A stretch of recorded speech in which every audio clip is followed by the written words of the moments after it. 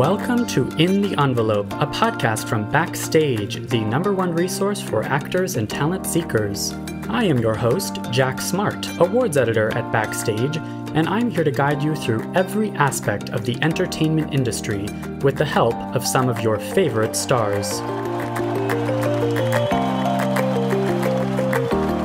These intimate, inspirational conversations with today's most award-worthy film, television, and theater artists provide you, dear listener, advice on how to live the creative life, personal stories of success and failure alike, and maybe, just maybe, a tantalizing glimpse in the envelope.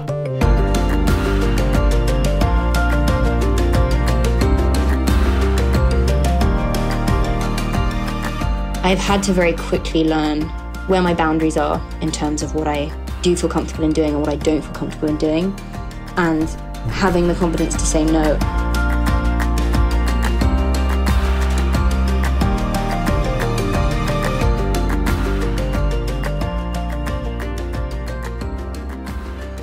Welcome, listeners, to another episode of In the Envelope, and welcome to awards season.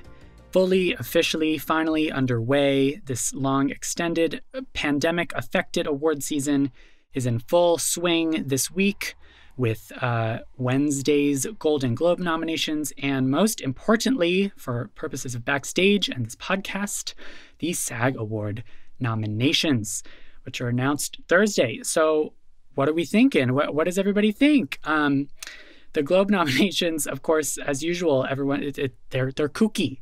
They're fun. They have a musical comedy film category. They are, selected by a group of 90 to 100 journalists from around the world, and they are just a fun time. That ceremony is happening February 28th. I'm like giving myself a pop quiz as awards editor here. Tina Fey and Amy Poehler are returning to host. It's just fun. It's just another iron in the fire of film award season. There are TV nominations as well, of course. But SAG Award nominations, here's the thing. Here's the thing about both Globe and SAG. I would say a huge takeaway, if you don't know much about either of these, you want my take. This is, as we suspected, Netflix's year. Netflix, as usual, in recent years, they have dominated the nominations tally because they have so many contenders in both the TV races and the film races. So for SAG and for Globe, which both recognize acting talent, behind the camera talent in the case of the Globes, it's Netflix. Netflix has done very well. Which brings us to today's podcast guest. Congratulations to Emma Corrin for her Golden Globe and her SAG nominations. We will be linking in today's episode description and the article that goes with today's episode on Backstage.com to our write-up of the SAG nominations. It's like the biggest day of the year for me, at least at Backstage. And we are also linking to all of Backstage's coverage of The Crown, which is, of course, the show that Emma Corrin appeared on in the 4th season. It all dropped at once, and Emma Corrin joining the cast as none other than Princess Diana.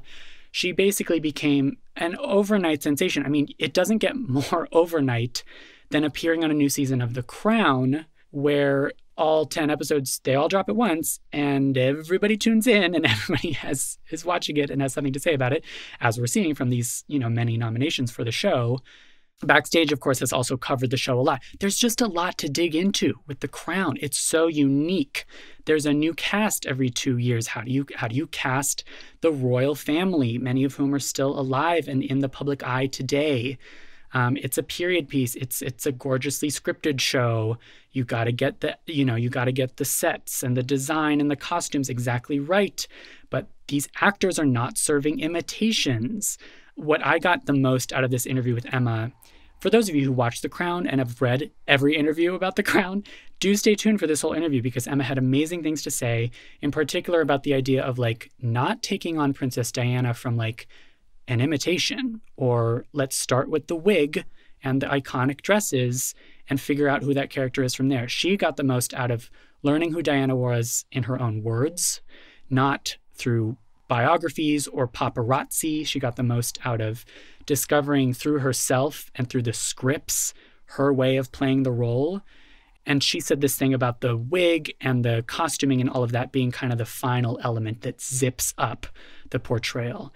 the Crown and, of course, this role in particular, they just serve as such a cool way to talk about the acting process, especially for a relative newcomer like Emma. We love talking to the veterans. We love talking to the Natalie Portmans and Julia Louis-Dreyfuses on this podcast. But I do know, having worked at Backstage for so long, it's the breakout stars, it's the newcomers like Emma that our listeners and our readers get the most out of. So do stay tuned for this whole interview. And I recommend any of the interviews that Christine McKenna-Torella in her post-interview segment today. She shouts out a lot of the interviews that Backstage has done. So we'll link to that on backstage.com. And if you're just an actor starting out and you're looking to have the kind of breakthrough that Emma Corrin has had, there's plenty to be gleaned here. So without further ado, let's get to it. Happy award season. Congratulations, Emma Corrin, and thank you so much for joining us. Stay tuned for the coming months, which I think are going to be very exciting. Hey, if you are an actor or an aspiring actor, someone at the beginning of your artistic career, and you haven't signed up for Backstage yet and you don't know how it works, I have good news for you. Backstage is offering 30 whole days completely free just for our In the Envelope listeners. If you visit backstage.com/subscribe and enter the code ENVELOPE, you will have full access to the site where you can make a profile, upload a headshot, upload a reel, start applying to the thousands of casting notices uploaded every single day on the world's #1 casting platform. Again, we are giving listeners of this podcast 30 days completely free to try out Backstage. Go to checkout, that's backstage.com/subscribe, and enter the code ENVELOPE. If you want to be in contention for an Emmy or for an Oscar or for a Tony or for a SAG Award, do as many of the guests on this podcast have suggested and use Backstage. We are here for you. Again, free 30-day trial, backstage.com/subscribe, enter the code ENVELOPE.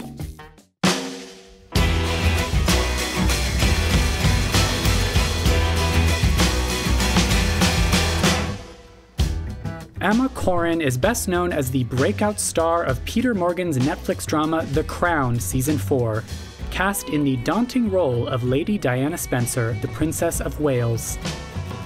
A University of Cambridge graduate who studied theatre across England, Emma has also appeared in the epic series Pennyworth and last year's Misbehaviour.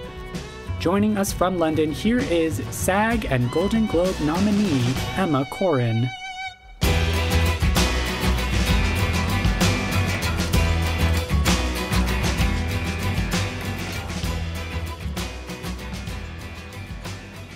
Emma, hi. Hi. How are you? I'm very well. How are you? I'm pretty good. You're in London, you said. Yes, I'm in London. I'm in my little flat in London. Is this also a full day of press? Has it been nonstop press? You know what? It was for a bit. And then I had kind of 2-3 weeks where it really died down after the show came out. And it feels interesting to start talking about it again. It's weird. I was on such like a, I guess when you're doing a lot of press, you develop a kind of script and you develop a, kind of way of talking about it. And now I've come back to it. It's interesting. I feel like I've forgotten. Well, that's probably good. Yeah, I want to make sure, I want to have unscripted moments with you in this interview. And hear about this stuff as if for the first time. But I do imagine there's a lot of talking about it. Congratulations on everything with The Crown. Your work on the show is really, really remarkable. Thank you so much. Thank you. I'm so glad you enjoyed it. Because we are backstage, I'm going to ask you, we're all about crafting career advice. And so I'm going to ask all kinds of, I'm so curious to know, exactly how this work was so wonderful. And I know you've told this story many times, but we are also, of course, very interested in auditions. And this must have been quite a big audition process. Could you guide us through how that happened? Yeah, it was honestly, as you say, it was a big audition process. And also it happened at a stage where I was very early on in my career. So I was, still getting to grips with auditioning in the industry and what that's like, and traversing all the challenges that come with that. And obviously this role was known, but when I first actually, well, it was sort of, I had a very strange kind of audition process. It kind of even wasn't really an audition process. It was sort of a weird series of quite serendipitous events, I suppose. Basically, the summer that I graduated from uni, I was pretty much steady auditioning in London, and I don't think I really had a place to stay yet. I was sleeping on friends' sofas, and I was also working at a startup, earning money. And I remember my agent called me one day, and she said, "We've had a call from the casting directors of The Crown, and they are in the process of casting season 3, and they have 5 girls who they are chemistry reading for Camilla with Josh O'Connor. But Peter Morgan has already written some scenes from series 4 between Camilla and Diana, and they need someone to come and help out for the day. So would you be, it would be paid, it's just, would you be able to come and just read off a script, not on camera, just to help them out?" So I went along and did that. But I remember talking to my agent about it, and I think everyone in the casting, well, I guess agencies and actors of my age kind of knew that the part of Diana was going to come up, and it would obviously be this huge thing. And I remember actually in my first meeting with my agent talking to her about it. I think she asked me, like, what kind of would be your dream role? And I said, well, I love the series like The Crown, and I feel like those are such real and challenging roles and really interesting parts. And we talked about how that might be a fit for me, but in a way that seemed very distant at the time, and sort of a kind of unreachable goal, but a good reference point, I suppose. So my agent said, this is a great opportunity because essentially it's a non-pressure audition for you. Right. We know that you could be good for this, so all you can do in this situation is prepare if you feel like you want to. You're going to be in the room with incredible people, incredible creatives, Peter Morgan, the directors, the producers of The Crown, the producers at Left Bank and at Netflix, and Nina Gold and Rob Stern. And Nina Gold is like casting director royalty here in the UK. I think my agent, until that point, was kind of convinced she didn't exist.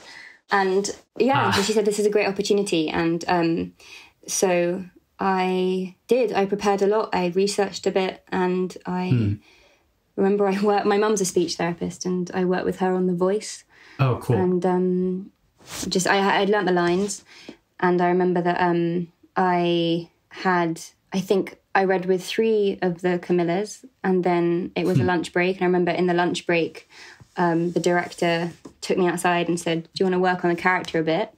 And he said, "I love this vulnerability that you're bringing to her. That's spot on. But I think in this scene," it was a scene where Camilla and Diana have lunch. And he said, "I think there's also a real strength to her. She's not going to give up. She's not going to let Camilla walk all over her. And so let's find some of that strength." So I went back in and did that with the notes. And then they asked if they could put me on tape. And I remember being so kind of like excited by that. And then I remember after I'd helped out after that day, I called my agent. I said, "Oh my God, I think they liked me. They put me on tape and they were giving me notes." And I remember she said, "Emma, you can't get excited about this. I'm so glad that they seem to have responded to what you did. But that's because you put time in and you prepared, and they probably liked that. And it was probably useful for them to see someone bring this person to life." But she said, "Look, they're so far from announcing starting to cast for that role. Just forget about it." And it was very sage advice. And it was only about 8 months later that they did officially start casting for it. And I was brought in to meet with Peter Morgan and Ben Karen. And I remember we had this incredible couple of hours just in a boardroom talking about... I remember I had so much time to stew on it and kind of so much anticipation for this, if this moment was going to happen, that I had so many thoughts about her.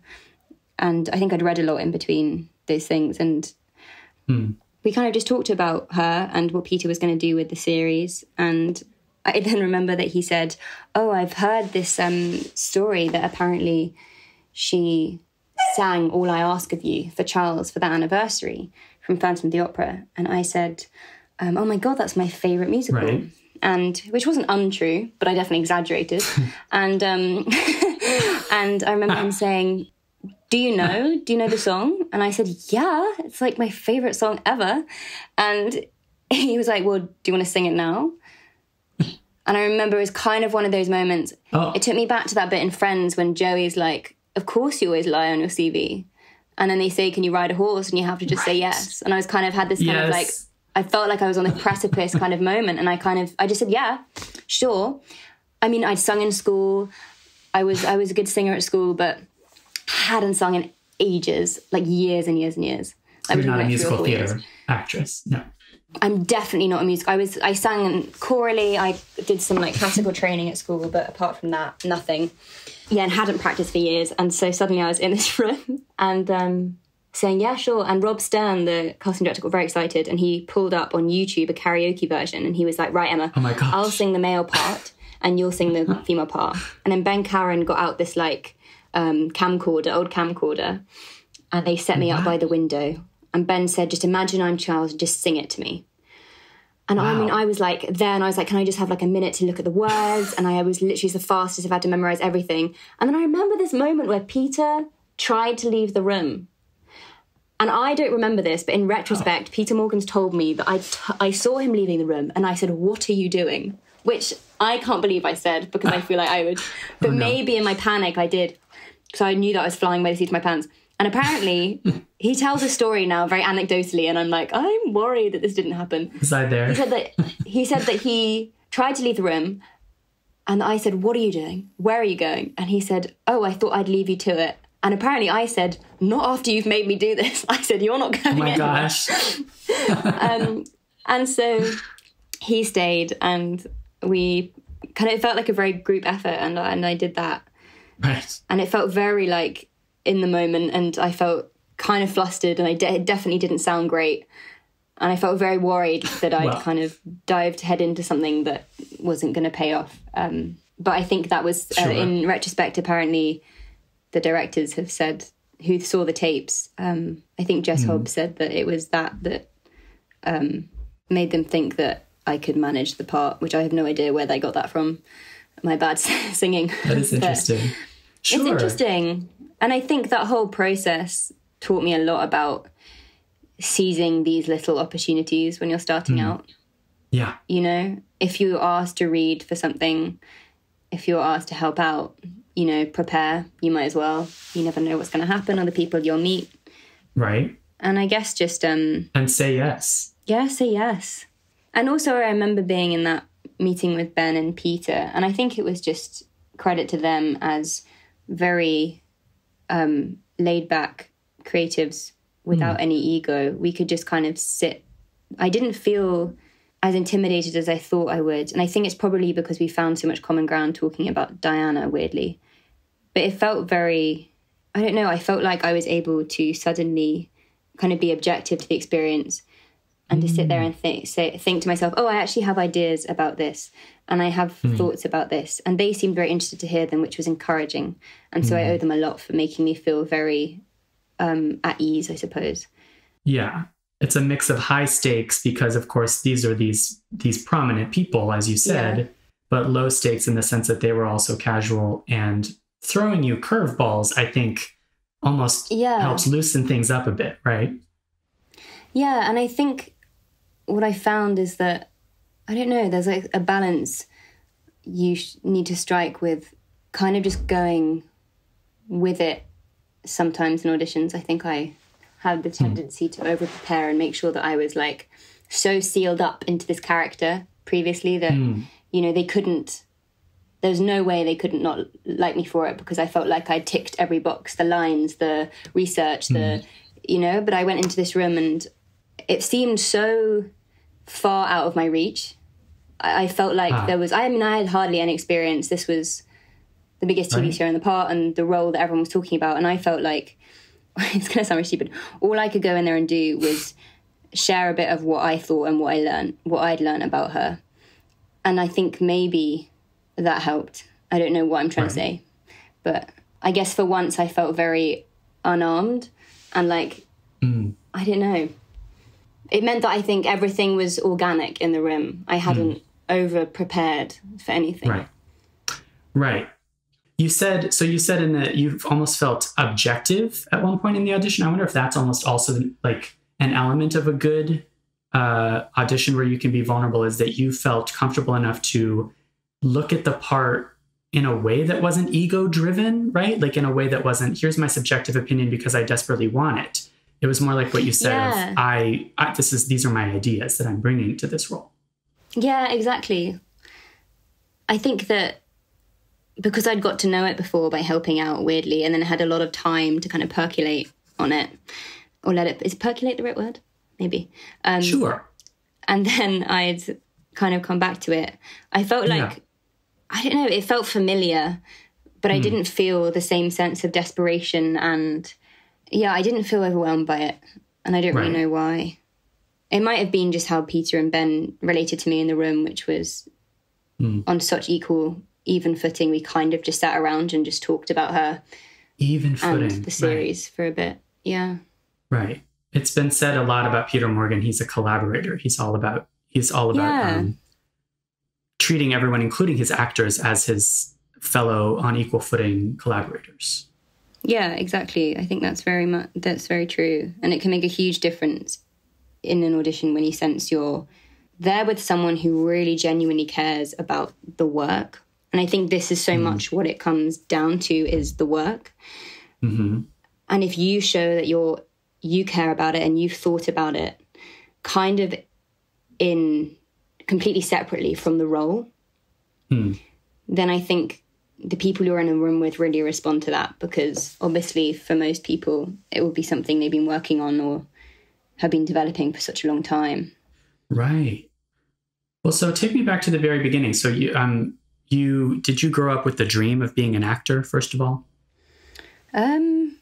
Yeah. I mean, that's kind of the first thing I can really remember wanting to do.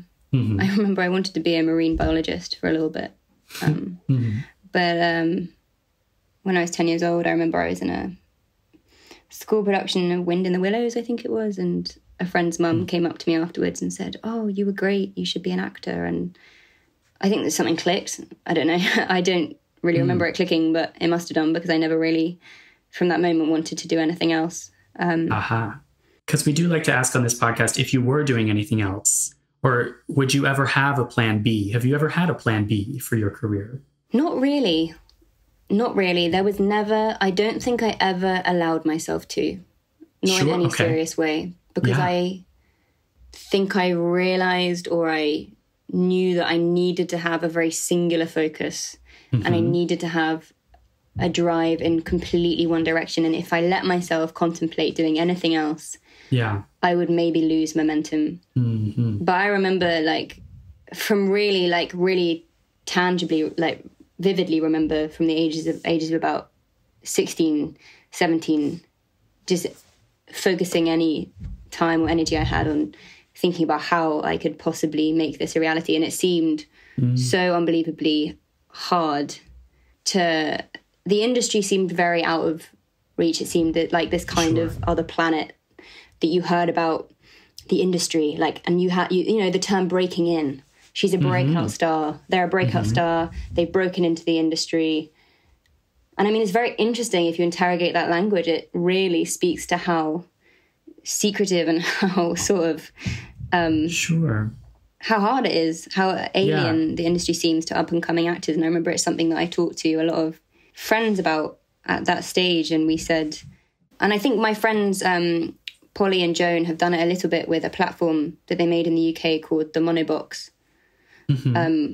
where they help young actors prepare for drama school, help them understand the lay of the land in between, you know, wanting to break in, I suppose, and then when you're on the other side of it, and that whole thing, they make it more accessible. And I think that's so important. And I remember dreaming of something like that to help me understand how I would get to where I dreamt of. Yeah, that sounds crucial. The idea of just making it, as you say, less of a big, scary, intimidating industry.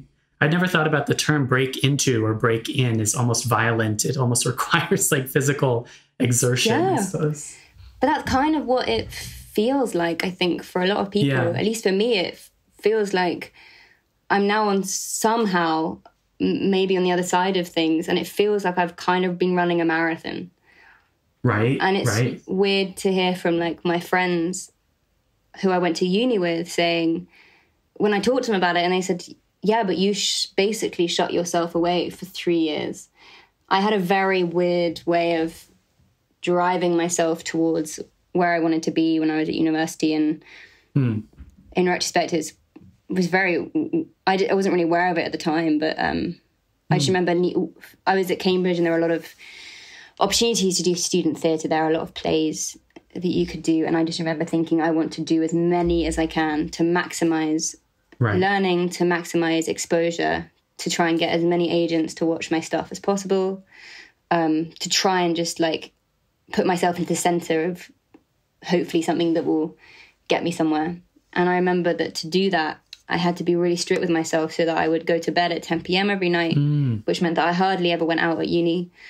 And I would wake up at 7 and I would go running, and then I would do my work, and then I would go to rehearsal, and then I would just rehearse and try and fit in work around that. Wow. And then I remember I would sneak away to London and try and... I was working as a voice-over artist to try and earn money on the side, which I remember I wasn't allowed to do at uni, but I managed to do anyway. I see. Okay. Yeah. So in retrospect, it feels like I don't know. Yeah. The term break-in, it requires, I guess, a lot of effort, no matter. Sure. Yeah. I almost think that's good for our listeners to hear, is like, it really requires this kind of single-minded focus. Was the voiceover work your way of making money on the side? So even your side gig was related to acting? Yeah, it kind of happened quite accidentally. A friend of mine at university, his parents ran a ADR company called Sink or Swim, and they do ADR, like crowd ADR for TV and film. Interesting. And sometimes they needed young students who could do accents or different voices, and I remember they'd come to see a show me and him did together and asked if I wanted to come out and help. And it's good money, and also it was good experience. Gotcha. Because a lot of actors, especially jobbing theatre actors, do it on the side, I think, because it pays really well. And it's very interesting work. And it was very interesting being on the other side, suddenly watching a lot of television and film from the ADR studio and learning how to do ADR and being in that kind of environment. I don't know in what ways it really helped me, but I know that it did. It kind of felt like I was dipping a toe in the water of something. Right. Well, that was sort of my other question was all of your studies in uni, that was all theater-based, correct? Yeah. And so your introduction to what was the kind of transition? Was it a transition to screen work? What was that like? I remember my first experience of that transition was probably when I started doing tapes for my agent. I got my agent in my last term of uni, and I remember starting to do tapes and just getting very blunt, realistic feedback, which I really appreciated. Well, I definitely appreciate now in retrospect. And it just was kind of a rude awakening to the fact that I could have done as many plays, as I could at Cambridge, but it wasn't exactly going to help me become a screen actor because it's so different. Interesting. I mean, you're required to do so little, right, when you are on screen. I like one twitch of your facial expression goes such a long way, and obviously in theatre you are projecting every single muscle in your facial expression to the back of the room, so everything needs to be larger than life. That is so interesting, this idea that it was the self-tapes that taught you, and your agent, of course, helped. Yeah, massively. We love hearing about self-tapes, especially these days, because that's how everyone is auditioning. What in your mind, what is a good self-tape? What is your advice for how to make a good one? Oh, it's a very interesting balance between not trying too hard and not being over the top. I think minimalism in self-tapes is always good. Okay. And also being very prepared. But I think the preparation has to come very much behind the scenes in the work you do from the script, or on the scenes, and what you've researched about the people who are in the on the production side of it, what things they've done before, what their taste is, the director, what they've done before. For instance, if you're going to do a self-tape for Luca Guadagnino, that would probably require a very different type of self-tape from if you're going to do a self-tape for Taika Waititi. you know? Sure. It's two very different styles. So I think putting in research to what kind of style of self-tape is required of you is very important. I know it's something that my team, especially at the moment, have really, really instilled in me is, do your work. So if a project comes in, before they even send me the script, they kind of hold that ransom and they'll say, we've got this project coming in. And they'll say, this is the director, this is the writer, these are the producers. Go and watch their work. Do your homework. And then read the script. Okay. Before reading the script. Right. Okay. Yeah. So you have an idea in your head of what's going to be made. And then I think it really helps in the kind of tone that your self-tape will take. The tone. Okay. I suppose, if that makes sense. Or I guess the style of it. That's fascinating. And I was once told, don't wear stripes. And that's always been in my head. I don't really know why. Of course, you mentioned just this idea of preparation and even the research and the backstory and the, of course, watching the work of these other people. I mean, do you have a process that you do every time? Is this something you learned in uni as well? It probably comes from uni, yeah. But I think it also comes in the fact that that's just how I work. I think because I'm a bit of a nerd, I love being as informed as I can be about something. So doing a lot of preparation and research, I suppose. Because I do feel like, to bring it back to Diana, I feel like Diana is the perfect example of, talk about research and backstory. I mean, her backstory is the stuff of history. You have lots and lots and lots. Was it an intimidating amount of material to dive into for research? It was. I found it very intimidating. But actually it was more the type of material that I found intimidating. I found like I was very caught within common conceptions of who Diana was. Okay. And the fact that she was an icon and the fact that she was the people's princess and she was, you could read tabloid stories and comments on everything that she did or apparently what she was thinking or this or that. There are biographies, hundreds of biographies written about her. And I kind of didn't feel like that got me any closer to really feeling like I had a foothold in anything that I could really portray honestly. Yeah, I found there's one documentary called In Her Own Words, which is narrated by her. And to be honest, that was kind of the only thing that I used apart from the research pack that the research team gave me, which was very tailored to our scripts. In Her Own Words gave me a sense of her voice, of how she talked about things and her perspective, as well as a very good summary of the events throughout the period which I would be portraying her. Gotcha. Rather than other people's perceptions of her. Yeah. I started a lot of biographies and then I just thought, I feel like I'm reading a speculation. And it wasn't really helpful. To be honest, the most helpful thing was getting the scripts through, because then I was like, oh, okay, this is kind of a blank slate. Peter's created the character. This is my character. I'm going to approach this how I would any other fictional character that I'm playing. Well, not any other, but like any fictional character that I would be playing. You bring your own, you try and empathize, you try and relate, and you bring your own. Bring yourself. Stuff to it, I guess. But it was incredibly intimidating. I'd also love to ask about the physicality and I want to say inside out versus outside in approach. Do you think of yourself as inside out or outside in, maybe for this role? Probably inside out. Okay, interesting.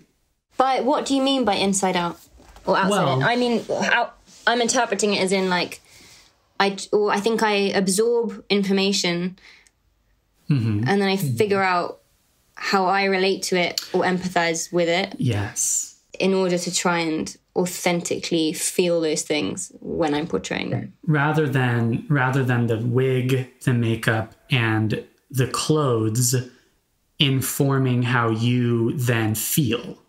Yeah, no, I'm definitely inside out. Inside out. Interesting. Yeah. Because I almost feel like for someone so well known, you of course have to think about how they look, and that would require a little bit of outside in. But I also understand you spent hours in the makeup chair with the hair. And so you can't show up on set relying on being able to play Diana based on just a wig. I think for me, I think that the costumes and the makeup and the hair are incredibly important. But for me, they are the last things, obviously, that you do. So for me, they kind of seal me up. Like if I'm like putting on a onesie that covers like a morph suit of character, like a character morph suit. And if it was like a zip up one, they would like be the zip. So they would kind of like seal it all together, seal all the other like juices in, I guess. That's great. Yeah.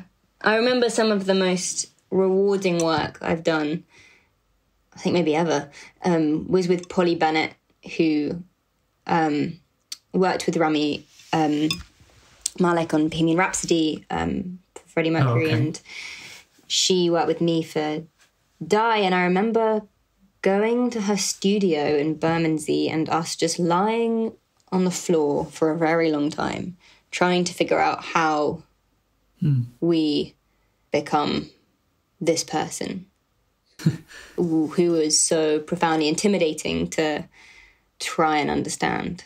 Sure. And I can't remember exactly how. I think we started with particular scenes from particular episodes, and I think we wrote down what I wanted from the scene, what people wanted from me, and what happened. And I think we did that for a lot of the scenes. I guess actioning, which is something that I think, it's, I guess, the common term for it.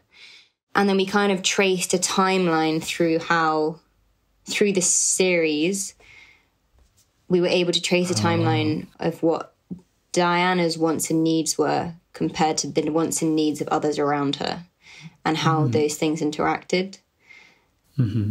We then worked a lot on movement and I was very aware that I think a lot of actors in the Crown say this, that you never want to mimic someone or just like do an impression of them. So it was really important for me that it was anything I replicated, like her head tilt or her voice or the way she waved or the way she held herself was justified. So I understood why she was doing it so that I could actually use it constructively within the scenes rather than just like throwing it in because I felt like I should. Yeah. Okay. Yeah. Was there mirror work as well? Yeah. What, doing it in front of a mirror? Yeah. I don't know how often a tool that is for actors to use. I used that a bit on my own. I think I actually used that more when I was auditioning than when I was actually interesting working on her with Polly, because I suppose Polly became my mirror in a way.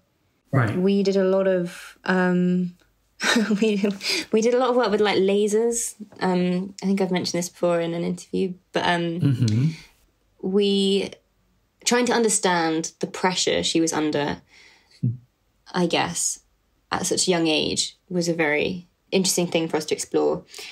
And the way we did it was, I remember Polly would ask me to walk around the room, and then one day she was just like, okay, now imagine that from all around you, from really high up, beaming down on you are all these lasers like you get in spy films when the person has to is breaking into something and they have to get through the pointy lasers. And they're beaming into you.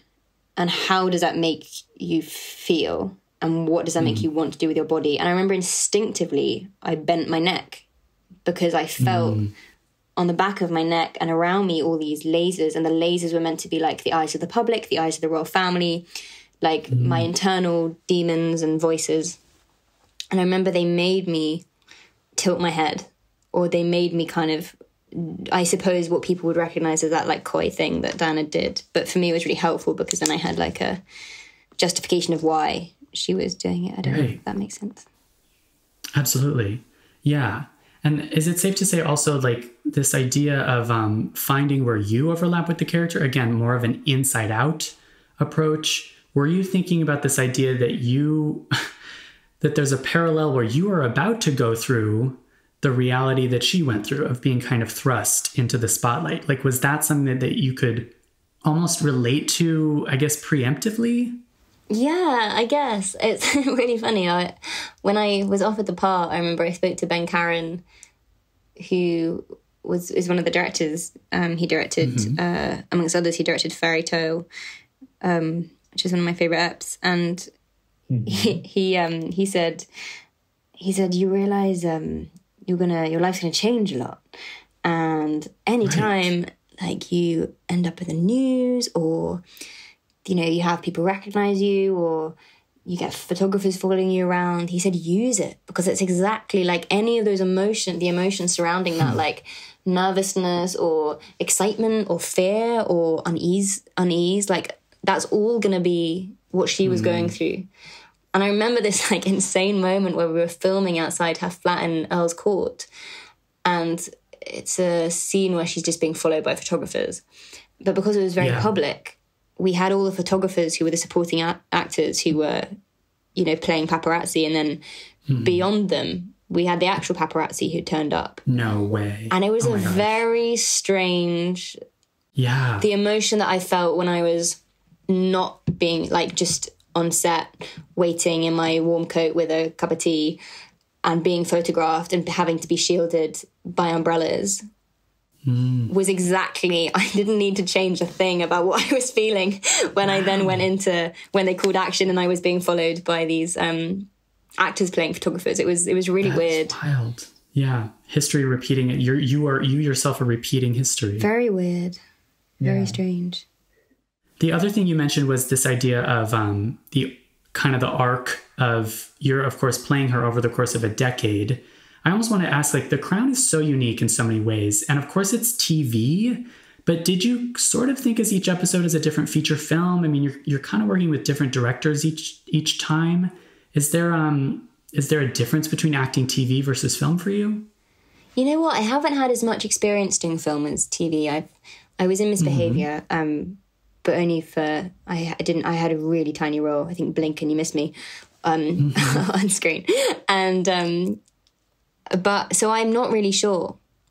But I definitely think that some episodes to me felt like films. And I think that's only because of the form of the episode itself. I think Fairy Tale, episode 3, Ben and I spoke about as our little movie. And I think that's because it reads without the rest of the series. As in, if you release that as a film, I think it would read. It feels like it's very much Diana's internal monologue, and it feels bookended with her experience.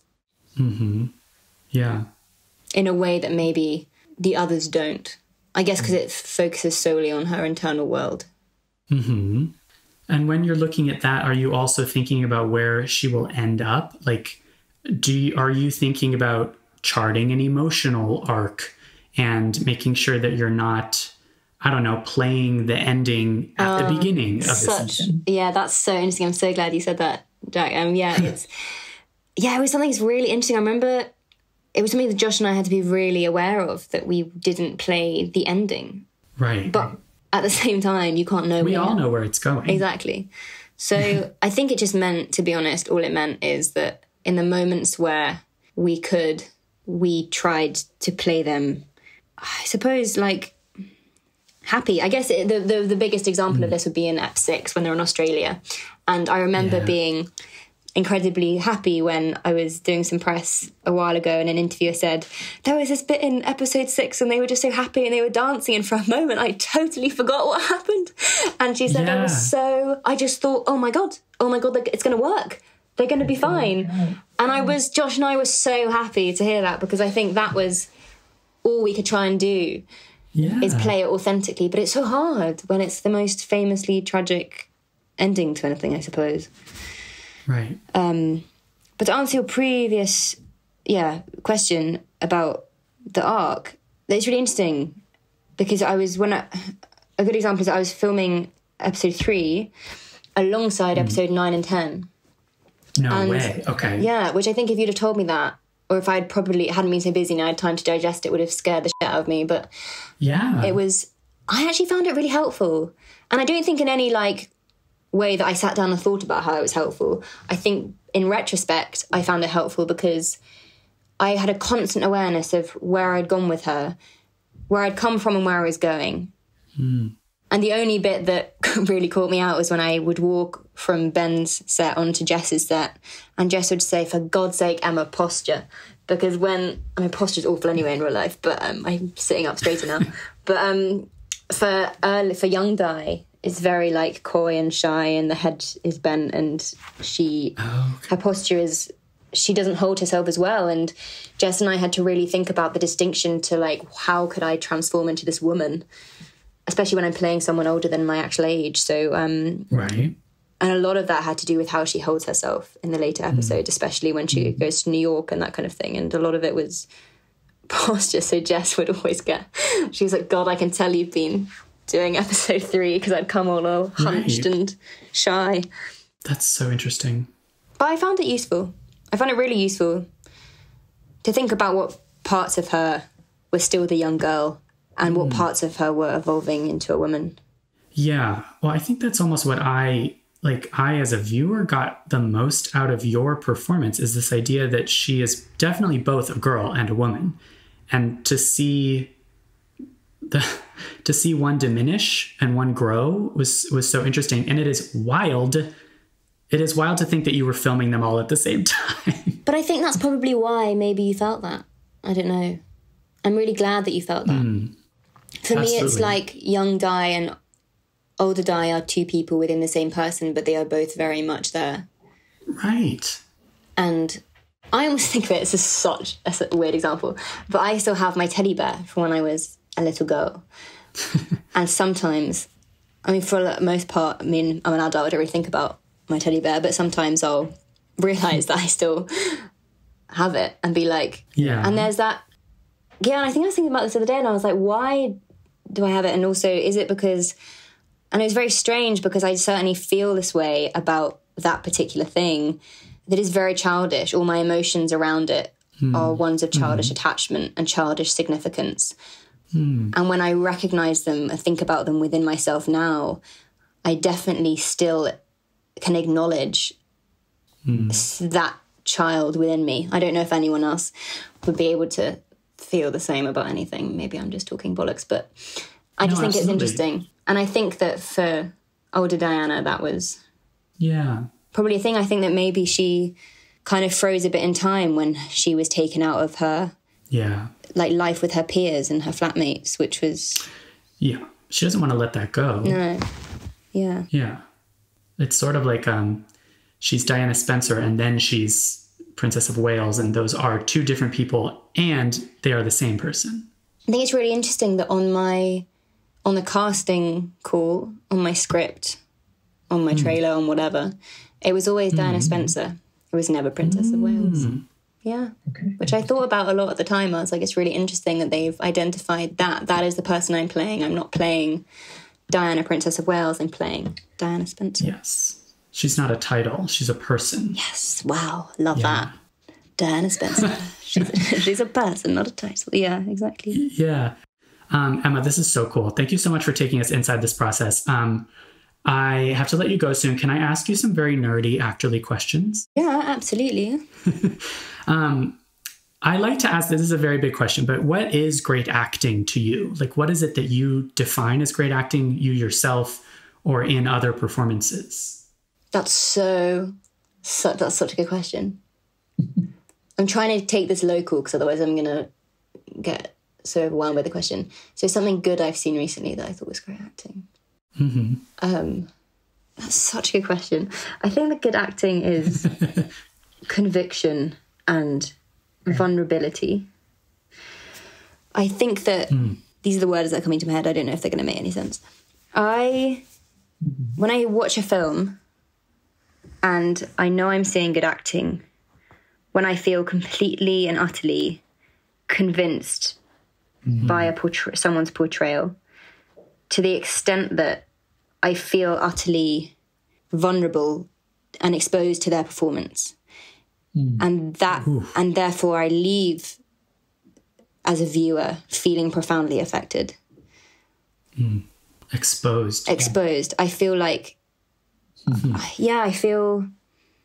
I don't know if I can define it in any other way than what I feel when I'm watching it, I suppose, which is that all bets are off and I don't know where they're going to take me. But I know that I'm going to leave witnessing this film feeling changed or feeling moved in quite a profound way. And also I think great acting for me is so often, but obviously this obviously depends on genre and style of a piece, but acting that tends to affect me the most is very intimate, very character-driven, very nuanced portrayals, almost sort of that it's acting, not even acting at all. Okay. That was beautiful. No, yeah. I think that echoes a lot of what you were saying about even just your Crown audition of they connected to your vulnerability. And again, that's more of an inside-out approach. Yeah. I guess it's inside. Everything's inside out for me. which is good that you know that. I mean, that's in life and in art. It's not that you can't approach every role the way you did Diana, but that is enough of a guideline to keep going. Yeah. Yeah. Do you have a favorite actor? I have a lot of favorite actors. And I mean, growing up, it was Helena Bonham Carter. No way. Yeah. I mean, That's wonderful. I watched A Room with a View on repeat, I think. And that's a good one. Yeah, it's a good one. That was really, really like changed something in me. And I was like, wow, I really want to, I don't know, I think something in her character really spoke to me. And I think the way that she throws herself into roles with complete conviction. Right. Is just fun, and she's just brilliant. And I think weirdly, actually getting to know her now, we have very similar processes of getting to know, getting into roles, which is interesting in retrospect. I recently went to Venice and watched, I was at the film festivals here and I watched Pieces of a Woman, and Vanessa Kirby's performance in that is one of the most breathtaking performances I think I've seen in a long, long time. And I remember she in the film has a real-time birth scene, which they filmed in one take. And it is honestly incredible. And her whole emotional journey on that is so visceral. You feel you're with her through every single wave of anything that she feels throughout that. And I thought that was incredible acting. I've watched a lot of Celine Sciamma's work this year. And there's an actress that she's used in a film called Water Lilies that I was really affected by, and also Portrait of a Lady on Fire. I'm worried I'm going to pronounce her surname wrong. Adele Haenel? Right. From, I've seen Portrait of a Lady on Fire. Yeah. And I think she's just a phenomenal actor. Oh, yeah. Yeah. Yeah, and also, like, I've been listening to, I watched I May Destroy You, and I've been listening to a lot of Michaela Cole's interviews. I listened to the podcast she did with Louis Theroux, and I could just listen to them talk all day. I think her perspective on her work and on the topics that she writes about and what she's motivated by are so interesting. Yeah. That's a great one too. This is maybe more of a silly question, but do you have a worst audition horror story? I really don't. I wish I did. Or maybe I do, but I've just blacked it out from my memory.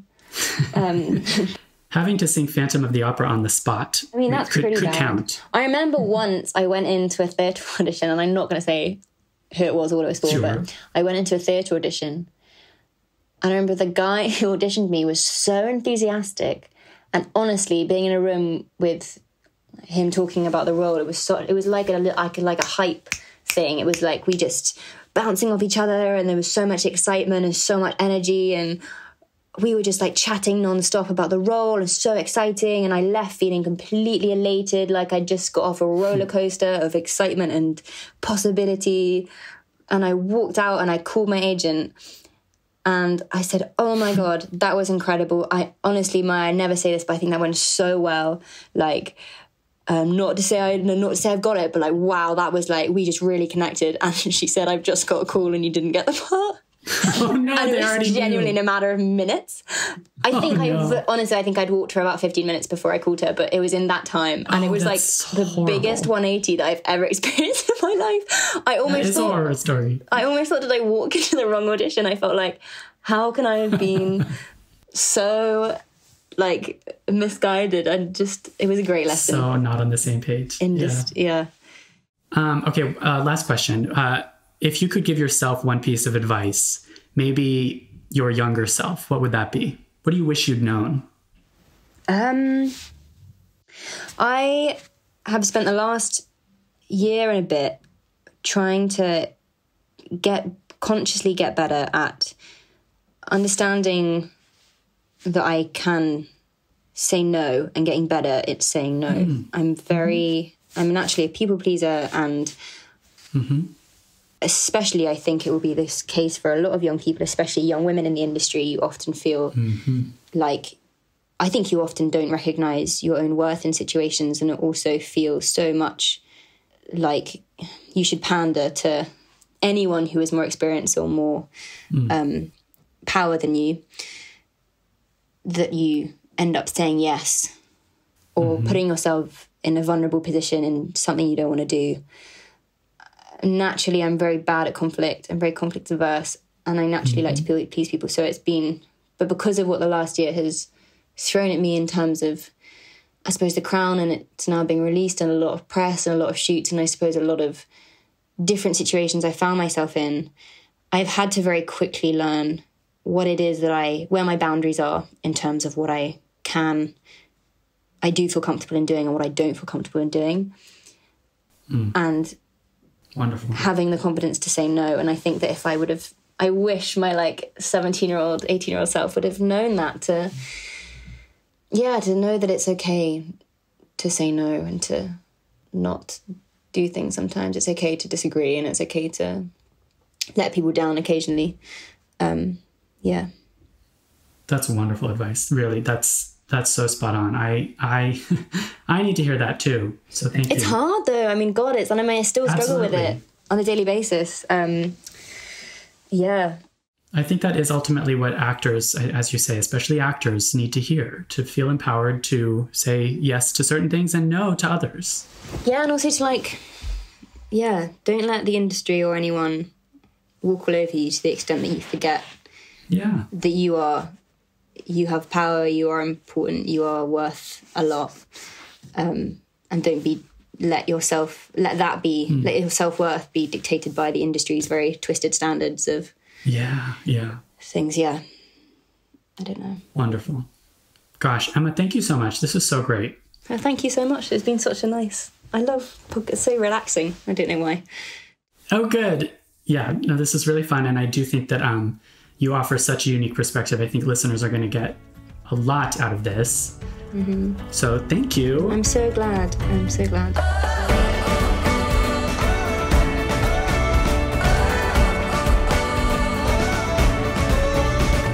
And now it's time to hear from Christine McKenna-Torella, our Backstage casting insider. I will let her take it away.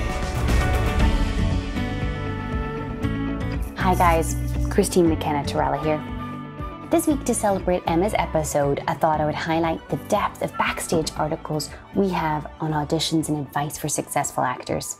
This week's theme is The Crown, so if you're obsessed with the show or you just love to geek out about all the different creative aspects of a show, I've pulled a few interesting facts and quotes from our recent interviews with the creative team and actors. Lots of excellent content to dive into. I have always marvelled at the characterizations each season. And during a backstage interview, Erin Doherty, who plays Princess Anne, revealed some insight into her preparation. She said, "When I went up for Princess Anne, I watched a clip of her on repeat, and I ordered coffee in her voice.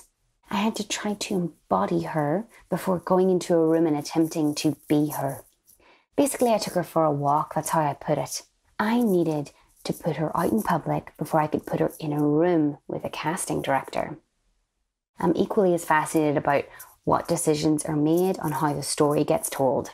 And we've interviewed Adriano Goldman, who's the cinematographer for The Crown, about evolving each season. He said, The philosophy is less is more. We want to be absolutely sure that every shot looks and feels like a dedicated shot. You question yourself every time you start a season. Do I still have the same motivation about this? But then we had a different cast from season 3 to season 4, so it didn't feel like a continuation. Periods changed, so we had to change the look. Now on season 4, we've embraced a modern design and architecture. It's not necessarily a conscious decision, we all just want it to evolve. There are decisions like, should we frame Olivia in a different way than we framed Claire? These discussions always come up. We don't say, this is what we're going to do differently in season 4. The show is evolving naturally, becoming a little less classical and a little more observational and modern. We also have 2 excellent interviews. One is with Jessica Hobb, who directed part of the last season, and an interview with Nina Gold on what to expect when you're in her audition room, who casts the show. And my favorite fact about Emma being Princess Diana is that she was a reader in Nina's room the season previous.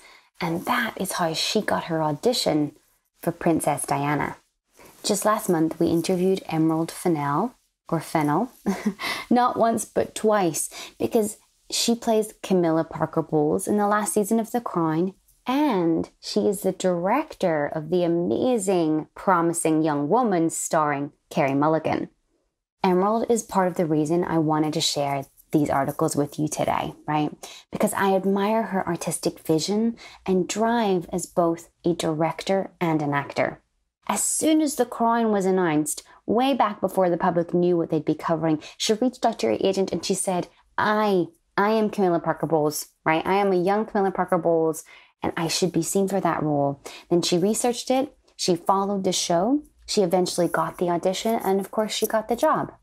When it comes to being authentic in the audition room, she said, I would say whatever the thing is, whatever the reason is you got into this, whatever it is that make you want to do this stuff, that is the thing that makes you unique, and it puts you in the position to be able to make this thing. And only you can do it. Erin Doherty, to return to her article for one moment, also had great advice about rejection. Our job is predominantly to audition. You go up for more things than you get. That's just a fact. So you'll always be in that not knowing headspace. Take the pressure off yourself and just enjoy. Sink your teeth into whatever you love about it and don't worry about other people's opinions. Head over to backstage.com/magazine and you'll find that there is a tag of The Crown Netflix. You'll see all the articles I've just mentioned and more. It's a wealth of information. On to the casting highlights of this week. There is a high-paying digital commercial for Rogaine. They're looking for males of a variety of ages that need to use the product for an upcoming commercial. So if you think you fit the bill, take a look. A major US network is casting a pilot on Backstage right now, seeking a series regular. They're looking for a male-identifying boy from 9 to 12 years old and must speak fluent or conversational Russian. That's a nationwide casting and they're seeking tips. So take a look if you know someone or you yourself fit that bill. Also, there is a production company seeking talent for a digital and social e-commerce campaign for Valentine's for Stella Artois. It's shooting in New York. Details on the site. That's all from me. Break a leg in your upcoming auditions and have a beautiful week.